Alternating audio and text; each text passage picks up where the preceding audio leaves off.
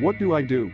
Encounter 1. I agreed to help my mom move furniture, and it was dark as soon as we pulled in the driveway. A large creature bolted into the high grass. I only caught its hairless backside. Let's just say we did not move anything. EN2. Recently someone killed my brother's puppy. I did not want him to see the corpse, so I moved it to the edge of the woods. I was walking my Doberman mix, and suddenly he went crazy, pulling on the leash, barking and snarling. I looked up from the mail I was reading to see a large creature with matted gray hair fur, coated in some sort of mud.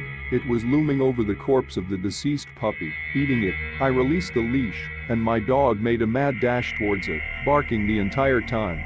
It turned and ran on 4 limbs back into the woods. Its backside had no fur or hair, only black skin. It had a short furless tail as well.